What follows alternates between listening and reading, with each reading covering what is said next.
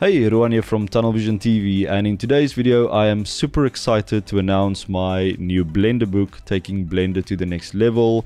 That's coming out at the end of May. Super excited about that. So I want to take some time to just tell you guys about the book and what you can expect from the book, and then we're also going to do a tutorial from the book. So we're going to take one of the chapters, chapter 12, and I'm going to do a little tutorial on that to show you guys what you can expect from the book. So here you can see I'm on the Amazon site where it's going to be available. It's going to be out end of May, end of this month. And yeah, it's called Taking Blender to the Next Level. And let's quickly look at some of the chapters. So chapter 1 is going to be about geometry nodes and creating some dynamic scenes. Chapter 2 is also kind of around motion graphics and using a little bit of geometry nodes. Chapter 3, we're going to dive into organic modeling. There's going to be a part 1 and 2, chapter 3 and 4. Chapter 5 is going to be about materials, like how to apply textures and materials using the node system in Blender. And then chapter 6 is going to be about 3D scanning and photogrammetry. So that's basically just taking a normal camera like a DSLR or even your iPhone, take some photos of an object, and how to convert that into a 3D object. And then I'm also explaining in that chapter how to clean it up using Blender. And then chapter 7, we're going to create our own cartoon character from scratch. So we're going to create like an alien cartoon character, but you can obviously create your own character, depends what you want. And then chapter 8, we're going to go into animating and rigging and all those good things. And then chapter 9, we're going to start with some physics, so some rigid body simulation physics, destroying a statue or a building. And then chapter 10, we're going to dive into cloth simulations, like how to use cloth simulations to create clothing for your characters and all kinds of things that you can do with cloth. And then chapter 11, we're going to look at hair particles and how to create some interesting hair for your characters. And then chapter 12, that's the one that we're going to look at today, just like a quick little tutorial on how to do that. So that's all going to be about camera tracking inside of Blender, so match moving or camera tracking, whatever you want to call it. And then chapter 13 is going to be about compositing. So we're going to take our live action footage and then composite our character into that scene with a walk cycle that we did in one of the previous chapters. And then chapter 14 will be all about the final render process, like how to actually get your render into an image sequence and then how to convert that image sequence into a video file like MP4. So yeah, I'm super excited about the book that's coming out end of May. There's a link down in the description where you can check it out. There's also a 25% discount code that you can use if you look down in the description. Yeah, just click on that link and you can actually pre-order the book now and you can get that 25% discount. So make use of that if you want to. So without carrying on too long, let's jump into Blender and let's look at one of the chapters from the book, chapter 12, camera tracking. So let's get started. Alright, so before we begin, you can actually download the image sequence that I'm going to be using in this tutorial. Link is down in the description. It's an image sequence of, I think it's 125 frames in duration, so you can download that and you can follow along. You can obviously use your own footage as well, all depends on what you want. So yeah, let's get started. So I'm creating a new scene, just go file new, and then I'm going to go to this little plus here at the end, and I'm going to go to VFX and then motion tracking. And this is basically the workspace where we're going to be doing the camera tracking. So first we need to import that image sequence that we are going to use. So download the link in the description and then we're going to import this. So I'm going to click on open, and then I'm just going to browse to that folder where I saved the image sequence. And here you can see it starts at frame 1 and it ends at frame 125. So we want to select all of these images in this image sequence. Just press A to select all of them and then click open clip to import that image sequence. So I can just zoom out here slightly, same controls as anywhere else in Blender. And yeah, this is basically our scene, and I can just zoom out here at the bottom. And first of all, what we can do is we can click set scene frames here on the left hand side, and that will actually just set the timeline here at the bottom to match the amount of frames in your image sequence. So you can see it's currently set to 125, which is nice. And then you can also click this prefetch button here on the side, and that will basically load all the image files into memory, so you can play it back a lot quicker. So you can see here this this little bar here is actually moving, and at the bottom it's saying prefetching, and that's kind of loading all those frames into memory. So let's just give that a second to complete. Alright, so now we can press space to play back our image sequence, and as you can see, we've got this scene, just a very basic handheld shot that I took with my camera. So nothing crazy, but it's actually a very nice test to do a camera track. Alright, next let's take a look at some of the settings, like the camera settings, etc. So here on the right hand side you've got a menu with some tabs: footage, track, stabilization, etc. So we're going to go to the track tab, and under objects you'll see that we are going to track the camera. So you can add like objects if you want to do object tracking, but this tutorial is going to focus on camera tracking only. So you can go down to the camera settings, and this is where you can set your sensor width and your pixel aspect. So this is for your actual camera settings, the camera that you used to film the live action footage. So you can also use this little drop down here, and they've got some presets here for different cameras, like the Alexas and the Blackmagic and full frame DSLRs, Red, etc. So you basically just want to make sure that your sensor width is correct here. And then if we expand lens, this is where you can input the settings for the lens that was actually used when you filmed that shot. So sometimes this information won't be available if you get the footage from someone else. So you're gonna try and kind of guess what lens they used. But in this shot, I used something very similar to a 24mm lens. So I'm going to make sure that my focal length is set to 24mm. So now we can go over to our track settings here on the left hand side of the viewport. So I'm just going to move this up slightly so we have a little bit more space to see what's going on here. So what we're going to do here, there's only one setting that I really want to change, and that is the match setting under the tracking settings. So by default, the match setting is set to keyframe, and that basically means it's going to try and match the track or the tracking area. It's going to match it to the first keyframe where you're starting the track. But I want to change that. I want to change this to previous frame. So that means it's going to try and match the tracking area to the previous frame. So I find that works a lot better than keyframe. You can obviously experiment and see which one works better for you. But yeah, I like to set it on previous frame, and that usually works pretty well. Then your pattern size and your search size. So the pattern size is the basically the area on the footage that it's going to track. And the search size is the area around that tracking area. So basically, if you have footage where the camera is moving really fast and there's a lot of motion in the scene, you can increase this search size if the tracker is having issues like trying to stick onto a specific area in the shot. So that's just the search size around the search area. So I usually leave this on default, 21 for the pattern size, and then 71 for the search size. So that's perfectly fine. As I say, if you have problems with fast moving camera motion, then you can increase the search size, but that should be fine. Okay, so now we can start the tracking process, and I usually aim for around 10 to 20 good trackers in the scene. Now, if you don't have enough trackers in the scene, you will get an error message when you're trying to solve your track. So I usually try and aim for about, anywhere between 10 and 15, but you need to make sure that those are good trackers and that they overlap the whole shot. So you can have trackers that's only like a few frames in duration, but for a good track, you need at least, say, 10 to 15 trackers that overlap at any given moment. So let's see how we can do that. So I'm going to make sure I'm on frame 1, so you can use the shortcut shift and the left arrow on the keyboard to jump to the first frame. And then I'm just going to zoom in here, and I'm going to start and just look around and find something for our first track. So we are looking at high contrast areas in the scene. I also like to add a lot of trackers on the floor area, because that is basically the main area that we want to use in the shot to get the floor correct.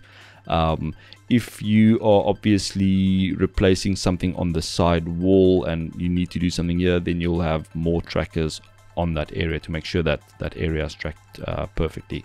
But I usually find if you track the floor really well, then you can kind of build the scene from the floor and match it with the rest of the buildings, etc. So I'm just going to zoom in here. I'm going to try and find the first area to track, and I'm going to focus on this little rock that's here on the floor. So I'm going to hold in control and then just click there to create that tracker. And you can look here in the top corner, you can set this onto the track, or you can just click this track tab to get a little preview there, a little zoomed in preview. That's very handy. And yeah, now we can go and we can track forward. So before we start tracking, you can also change the motion model here on the side. You have like different options, location and rotation and scale, etc., perspective. But most of the time the location one works pretty well. If you have any errors or issues like sticking onto a tracking point, you can try and experiment with some of these other motion models. But as I say, location usually works pretty well. You can try and use location, rotation and scale, and that will kind of, if the area is kind of rotating or scaling a lot, then that's a good option. But for this tutorial, we're just going to use location. So with our first tracker created, I'm going to track this now forward. And to do that, you can use these little icons here, or these little buttons here below the preview window. But I'm going to use the shortcut keys, and to track forward, you just press Control T on the keyboard. And as you can see, we've got some interesting looking graphs here at the bottom. This is just the motion that the tracker is moving in a scene. And if I scrub the timeline, you can see that our tracker is kind of jumping around and trying to stick to the little rock. And if you look at this little window here on the side under the track window, I can scrub through and you can see that our tracker is sticking really well to that rock. If it wasn't sticking, this would have jumped around in that little frame, so you can see it looks perfect. So we have one tracker. Now you can also see here in the top corner, this is the dope sheet. We can zoom in here a bit. And here we can see our first tracker, and it's going all the way through to frame 125. So we have one good tracker. So I'm going to zoom out and let's find our second tracker. So what you can also do is you don't have to start at frame 1. We can also start at the middle and then track forward and then track backwards. So let me show you guys how to do that. So I'm going to go to around frame 60, and I want to track this thing here on the floor. I'm not sure what it is, but it's like a metal piece that's lying there or something. I'm going to place my tracker over this area. So Control and click there to place the tracker. We get the little preview, and now I'm going to track forward. So I'm going to press Control T and it's going to track forward. And let's just scrub through this area. Keep an eye on this little window in the top area. So you can see that's sticking pretty nicely, and you can also see that it's sticking in the scene. So now I want to go to that first frame. So that is frame 60 where we started this track. Now I want to track backwards from frame 60 to frame 1. So to do that, we simply go to that frame, make sure you have your tracker selected, and if you want to select the tracker, just kind of click next to it. You don't have to click on it. And then press Control, Shift and T, and that will track backwards. You can also use this little button here that says track markers. So you can do like one frame at a time, or you can do everything from there backwards. And now you can see we have a nice track from frame 1 all the way through to frame 125. And now if I scrub here, if you keep an eye on this little window here on the right hand side, you can see that our tracker is sticking to that object pretty well. And here in the dope sheet at the top, you can see we have 2 trackers now, and you can also see that there's a keyframe on the second track on frame 60, and that's because we started the track in the middle on frame 60 and we tracked forwards and backwards. So I hope that makes sense. But yeah, that's a good tracker. So let's go ahead and just save our project now to make sure that we don't lose anything. Alright, so let's find another area to track. So I'm going to zoom in here in the middle of the floor, and you can see there's a nice crack here that we can use. That's nice and contrasty. So I'm going to make sure I'm on frame 1 and just hold Control and click to place the tracker, and then Control T to track forward. And then let's scrub through here, keeping an eye on this little zoom in preview there, and it's looking pretty good. So let's go back to frame 1, shift and left arrow, and let's find another feature that we can track. So maybe let's track this corner of this line. So I'm going to place the tracker right here, Control T, track forward, and let's scrub through, keeping an eye on this little window, and that's looking pretty good. Alright, so what you can also do is you can track something that goes off screen. So let me show you how to do that. So let's say there's a feature on the shot, and you track it, and like halfway through the shot it goes out of frame. Obviously your track's gonna kind of freak out there. It's gonna struggle to keep track. But let me show you how to do that. So let's say if I scrub through here, you can see there's a rock or something here in the corner, this little rock, and it's gonna go out of frame right there. So it kind of goes out and goes back into frame. So that's going to give us some issues. So let's see how we can track that. So I'm going to go to the first frame, place my tracker here, Control and click, and I'm going to do a normal track, Control T, and see what happens. Now you can see it stops here, or it stopped at frame 81. Now I'm going to just go backwards a bit and see if everything before that is looking good. So that one where it gets close to the edge is pretty good. I'm looking at this little preview window there, and that's looking all good. And you can see there at the end it kind of shifted off the rock. If you look at this zoomed in, I'm just going to use the arrow keys on the keyboard, and you can see that track is not really good because it shifted, but this last track, or the track the frame before that, is really good. So I'm going to go to the last good frame, and now we want to tell Blender to delete everything after that frame for this tracker. So to do that, you basically just use this little button that says clear track path. Now you have one going forward, and you also have one that's going back. So you can do the same thing if it's the other way around, if that makes sense. But for this, we want to delete everything going forward. So I'm just going to click on this one, and you'll see that's now going to be the last frame for that specific track. So if I go further, you'll see there's no more like tracking lines. So that's the last frame. So you can also see if we look at the dope sheet, you can see that we have 1, 2, 3, 4, 5 trackers, and the last tracker only goes to that frame 79. So yeah, let's carry on and create more good trackers. So I'm going to go back to frame 1, and let's zoom in here, and maybe let's create one here further back.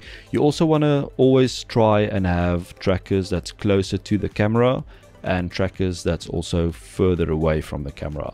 That will just give a better, I find, a better result in the end, because you give that perspective data, and then it's just a lot easier for Blender to kind of figure out how the scene looks. So I'm going to go in here, and you'll see this is like a telephone pole or something. I'm going to zoom in here, and at the base I'm going to place a tracker right there. Okay, and we're going to track forward, Control T, and that's looking pretty good. Let's scrub through this, keeping an eye on the little window here at the top. It's looking good. All right, let's create another one. Maybe let's do this corner of this wall, and remember, I'm placing trackers on the floor for now. We're going to add some other trackers later on, but let's get a few good ones that's on the floor, and that's going to give us some good results. So on frame 1, I'm going to track this corner here, Control T, and let's just scrub through this to make sure that it, see, there's a bit of a problem there. It actually, you can see there, jumped to the back of the car. You can see there, and then it kind of stayed there, and then it jumped back. So I'm going to go back to the first frame, and I'm going to delete this this tracker completely. So with this tracker selected, just press X, delete the tracker, and I think we can probably fix it by increasing the pattern size. But yeah, let's give it a try. So I'm going to place my tracker there again, and I'm just going to simply drag these points to create a bigger pattern. And hopefully now, because we're including the back of the car, it's going to realize, okay, these are two different features. So let's see if that's going to work. Control T. And let's quickly scrub through this. I'm keeping an eye on this little window. And there you can see it's looking a lot better.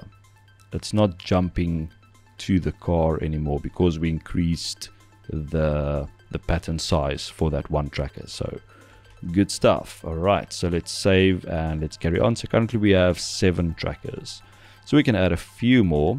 So let's look around this area, maybe this pipe that's going into the ground here. So on frame 1, let's create a tracker right here, and let's do Control T, track forward, and let's scrub through and keeping an eye on this little preview window here.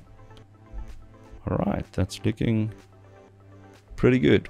Okay, let's go back to frame 1 and let's place one on this corner of this shadow here that's also on the floor. So Control click, Control T, and let's scrub.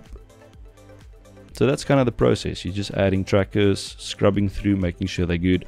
And you can also, if you look at this graph here at the bottom, you can also kind of see that most of the trackers are actually following the same motion. Okay, so sometimes you'll see something that jumps out a bit, and you can actually click on those lines, and that will select that tracker. So you can see this is this tracker here on the side that's doing something that's slightly different, but I'm not going to worry about that too much right now because I will explain how we can clean our tracks in the end once we've done the solve.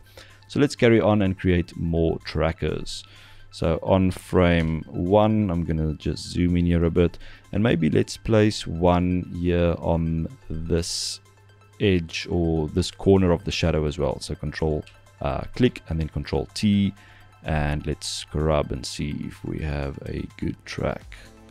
Yeah, that's not bad. Let's go back to frame 1 and let's maybe add another one here somewhere on the floor in front of us. So maybe this little rock here is a good feature to try. I just want to see. Oh, it actually goes out of frame, so we can use it, but let's try and find something that stays in the shot. So maybe this corner of this little thing here. So I'm gonna track that corner, Control T, and let's have a look, scrubbing through, keeping an eye on the little window. Yeah, that's looking good. Let's maybe find one more. Now always remember not to track anything that's moving in the scene, and that includes trees or shadows of the trees. So you can see we've got some nice tree shadows here in the road, but the problem is if there's a little bit of wind, they might actually move without you realizing it. So always try and keep just stay away from any objects that might actually be moving. So now we can maybe try and track some of the things in the background, like this little stop sign. So I'm gonna go to frame 1 and Control click on the stop sign and then Control T to track forward. So you don't only have to track things on the floor, you can track things anywhere in the scene, but as I mentioned, it's always good to have a few good trackers on the floor so we know that we can solve that flaw. Alright, so we've got the stop sign, and if I scrub through here you can see that it's actually keeping track on that stop sign pretty nicely. Let's create one more, maybe this bright yellow sign here at the back, maybe that's a good feature to track. So on frame 1 I'm going to Control click this corner and then Control T. Alright, so let's scrub through, keeping an eye on the little window in the corner. That's looking good. How many trackers do we have? We have a total of 13, so it's 12 plus the first one. So 13 is not bad. Maybe let's add a few more. Maybe this nice door here in the background. So I'm gonna just click on that corner, Control T, and scrub through to make sure that it's sticking. It's looking good. What else can we do? Maybe one of these windows here in the back, maybe this one. So Control click there and Control T to track forward.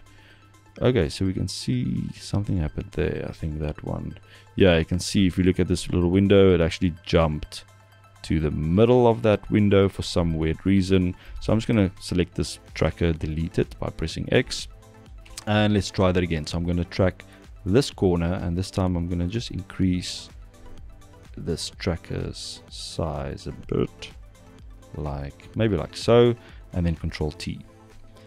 Okay, now that didn't work at all, so I'm going to go back and let's delete this one, and maybe let's put the tracker on this corner of this bigger door. So I'm going to just try that, Control T, and yeah, that's looking good. So sometimes you just have to kind of just try a few things and see what feature works better, but you can see this one is tracked pretty well.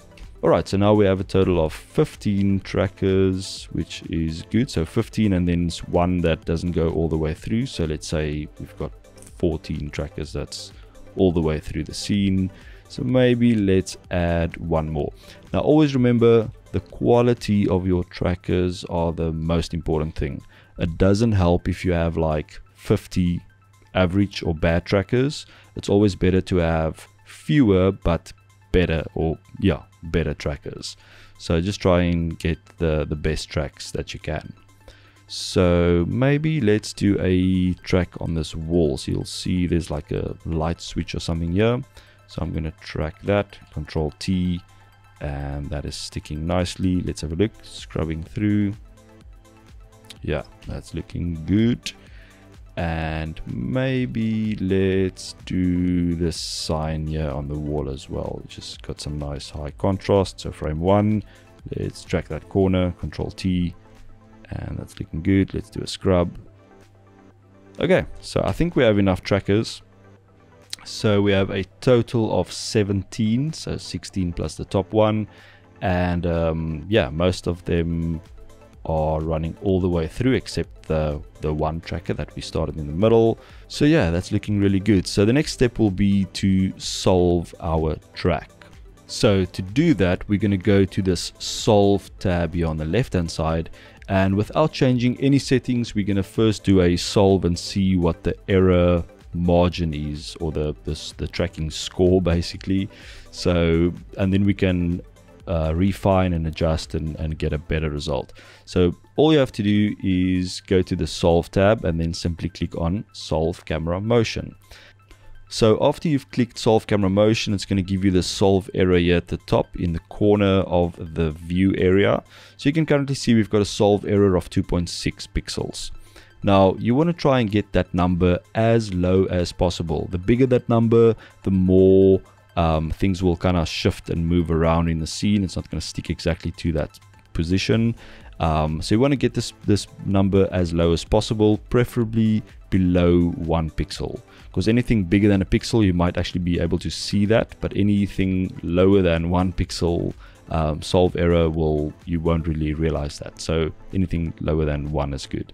So we want to try and get that number lower, and an easy way to do that is to use these keyframe A and B. So I am going to increase this number to about 20, and what you want to do here is you want to find a area in your shot where there's a lot of perspective motion, okay, and that's just going to give Blender some extra frames to kind of try and figure out how the scene is orientated and all of those things. So I'm going to use keyframe A 20, frame 20, and keyframe B frame 100. So that gives us quite a bit to work with. So simply click on solve camera motion again, and now you can see that our solve error is 0.5, which is half a pixel, which is amazing. So that's great. So we don't have to worry about bringing that down even further, even though we can probably still bring it down closer to 0. What you can also do is you can clean some tracks. So there's a nice little tool here on the left hand side under cleanup. So if we just expand that, and what I like to do is just make sure you don't select anything in the scene by just clicking somewhere so nothing is selected. And then what I usually do is I just click on clean tracks and then click on this little pop-up window here in the corner of the viewport. So now what you can do is you can increase the projection or the reprojection error slowly. So hold in shift and slowly increase this. And now you will see it's suddenly going to select all the trackers in the scene. And if I move this number, if I increase this number slowly, you will see it's going to start deselecting some of the trackers. Now we are basically filtering using the solve error, but on each tracker. So if I increase this number even further, you'll see that less and less trackers will be selected, and it's only going to leave me with the worst, or the worst trackers. So if we go all the way up, it's going to deselect everything, because there's no tracker with a error that's bigger than 1.117. So if I bring this down slightly, you'll see it's going to select that one tracker there, because that one tracker has got a error that's bigger than 1. You can also check it here in the dope sheet. So these little numbers next to each tracker, okay, that is that specific tracker's error number or error value. And you can see here right at the bottom, track number 16 has got an error value of 1.0779, which means that is probably track number 16. So if I increase this, decrease this, you'll see it kind of activates there at around 1.07. So this is just an easy way to select like bad tracks, or all the bad tracks in the scene, by just using the slider. And then once you have maybe 1 or 2 of the worst trackers selected, we can simply delete them. So I'm just going to delete that one. So I'm going to just filter to that one, press X, delete, and now we're simply going to click on solve camera motion again. And now you can see our solve error is 0.45 because we deleted one tracker from our scene. So you can see we only have a total of 16 trackers now, and we don't have anything has got a very high error number. Alright, so that is very, very good. So the next step is to set up our tracking scene. So I'm just going to bring this down slightly so we can see this little preview window here in the top corner. So to do that, just scroll down here on the left hand side and click on Setup Tracking Scene. Now if I click this, you'll see here in the top corner it's going to create like a plane, and it's going to import the footage in the background. So yeah, just to kind of have your tracking scene there. So if you hover with your mouse over this little 3D viewport here in the top and press space, you can see that it's kind of moving, but it's not orientating. You can see that the floor is not aligned to our scene, and it just looks very strange. You can also, let's just go full screen here and you can see this a bit better. So you can see it's not aligned to our scene. So we need to align our floor or our tracking scene to the footage. So that's actually really easy to do. So first what we're going to do is make sure you are on frame number 1, and then here on the left hand side you'll see there's a orientation section with floor, wall, set origin, and then set the axes and also the scale. So we're going to start with the floor.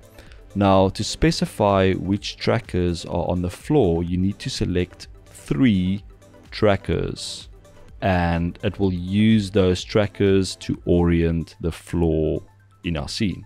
So I'm going to select this tracker here. So just a little tip here, don't click on the tracker because you can actually move them around. So I'm just going to click next to the tracker.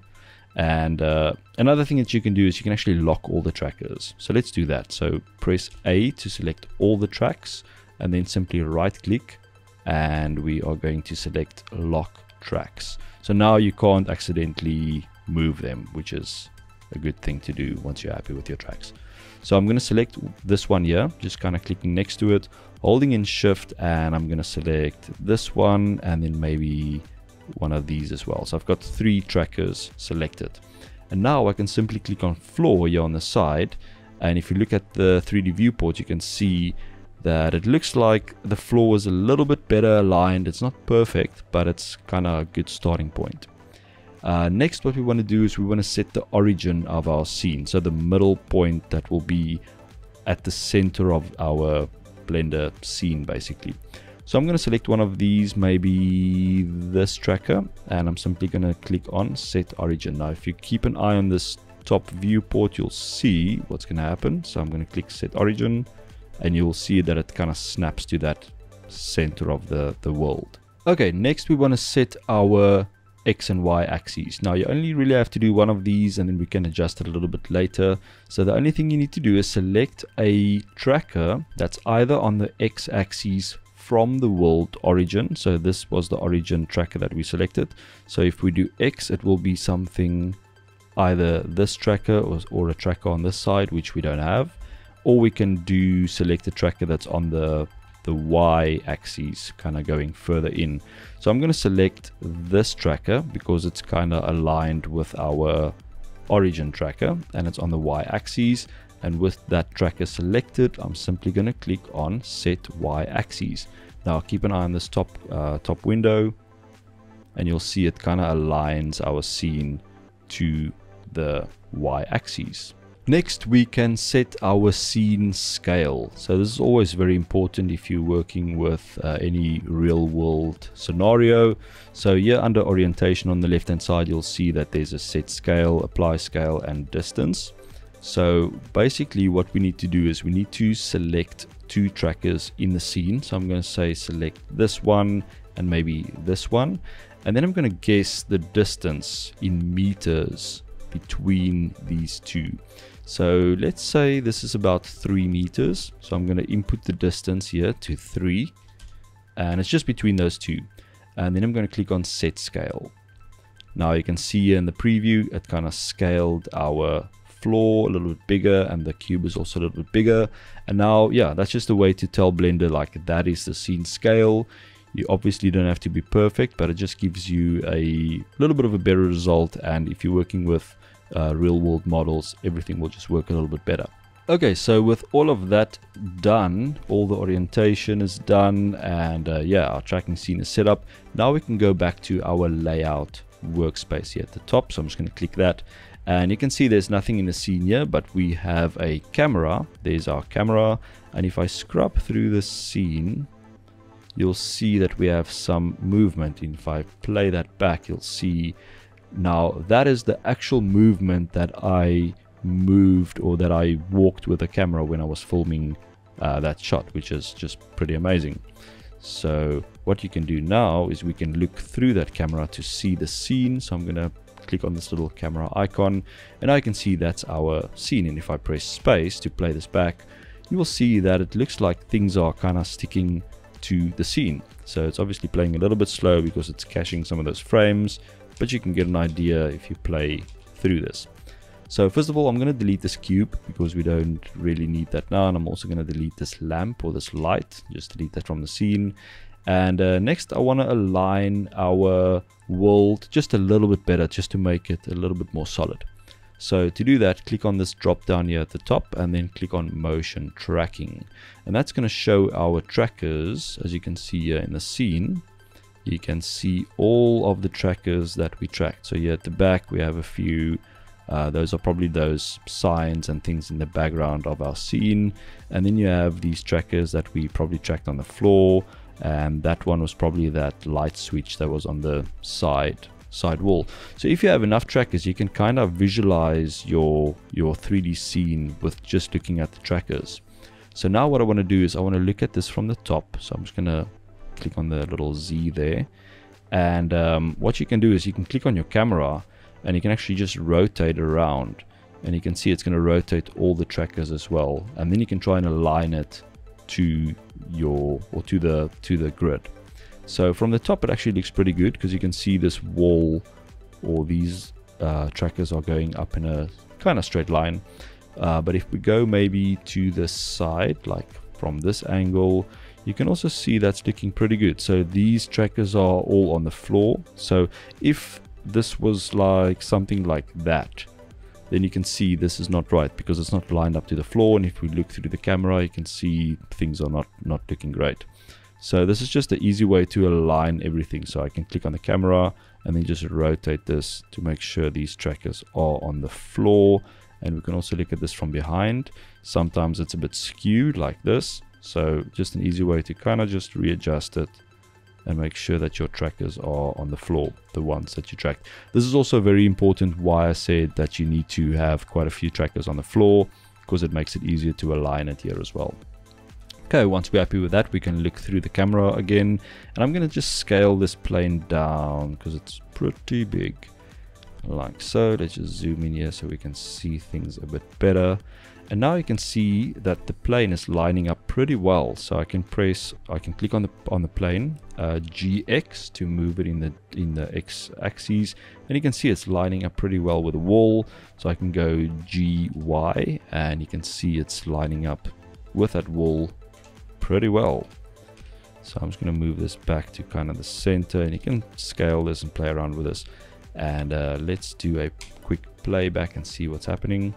Alright, so as you can see, it's sticking pretty nicely to our floor, so I can just scrub through here and you can see that it's looking good. What you can also do is you can add some test objects, so I can maybe add a cube. Let's just scale that down, and I'm going to enable face snapping here at the top. So I'm just going to click the snapping drop down menu, select face, and I'm going to press on the with the cube selected, press GZ, and then just hold in control and point to this plane. Now this is sitting exactly on that plane basically. So now we can go ahead and we can duplicate this, so Shift D, and then I only want to move it on the X and Y, so press Shift Z to move it around on the X and Y axes. So you can maybe place one here, and we can maybe just hide the plane for now. And let's duplicate this one, so Shift D and then Shift Z to keep it on the plane. Maybe let's place one here at the back like so. And yeah, let's have a look if we play through this. So if I scrub through this, you can see that those cubes are sticking very, very nicely to our scene. And yeah, this is basically a good track. Alright, and that's how easy it is to do camera tracking inside of Blender. I hope you guys enjoyed this tutorial. Keep an eye out for my book coming out end of this month, Taking Blender to the Next Level. And remember to use that 25% discount code down in the description. If you want to make use of that, grab it now. You can pre-order all of those good things. All the details below. Thanks a lot for watching. Have a good week and see you guys next time. Cheers, bye.